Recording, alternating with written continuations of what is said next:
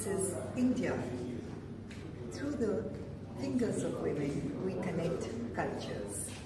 Embroidery from the snake charmers community, the Kalbelia, the quilts between India and Pakistan. This is a fantastic exhibition at the India International Center, which ends today on 26 July. It's on this intriguing cast called the Kalbelias. We often hear of them doing the snake dance, the Kalbelia dance, with an exotic black dress with silver linings and silver lacing. Well, that wasn't their original dress. But what is so intriguing about this particular project, the Kalbelia project, revival project, we have a very thought-provoking young artist, Madan Meena, who got together and collected a lot of these shawls and embroidery pieces from the border. And this is very important when we talk about the Indian partition. A lot of the people who are the nomadic tribes and the pastoralists, they are the living heritage and the guardians of our borders. We talk about soldiers, but it is these pastoralists who are guardians of our borders, of our natural resources, and so much more. And how they replicate this and celebrate the idea of human ingenuity.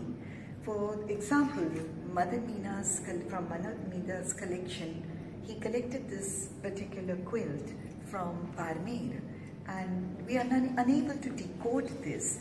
So this particular project, may I invite Mr. Madan Meena? Mr. Madan Meena started, we started here. Mr. Meena, so we started here, he started this Kalbelia project. When did you start this?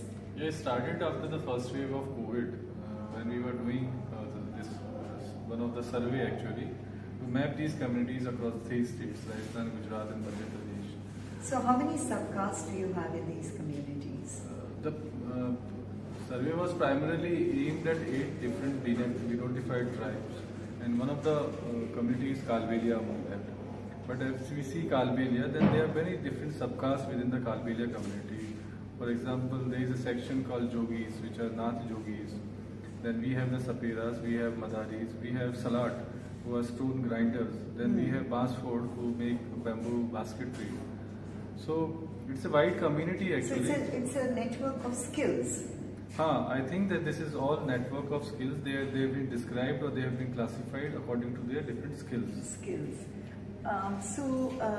Now Mr. Meena is working with 6 embroiders, and we will just give you a small brief of this. So here we have what Mr. Meena has decoded with the help of a Madari. And now Madari is definitely, would Madaris come under performing arts, or they would be street and pastoral performers?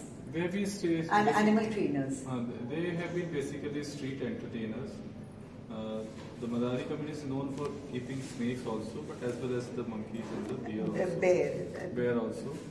And even the python also. That is also known for that. So this community, which we helped in decoding this, is I found them in Gujarat.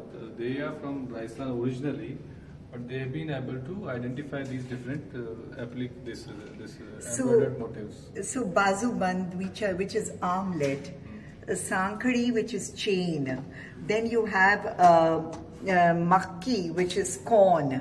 And then you have Kangra, which is the lattice work on the buildings and threads, and Nakhulia, which is the nails. And here you have these wonderful pieces.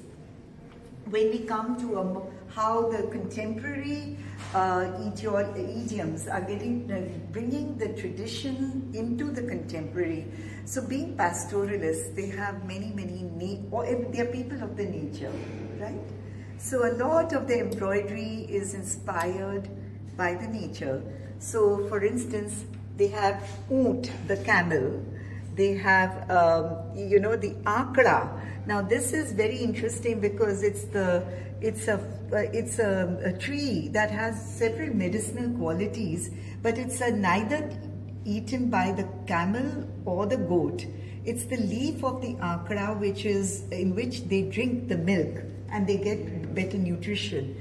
So this is the contemporary look of a quilt, where you have the camel, and this one is called the kacho. Kachwa, a tortoise, a turtle. So the entire world, we are talking about climate change. How do we create an empathy for the planet Earth? What a better way than Skill India through the hands of women.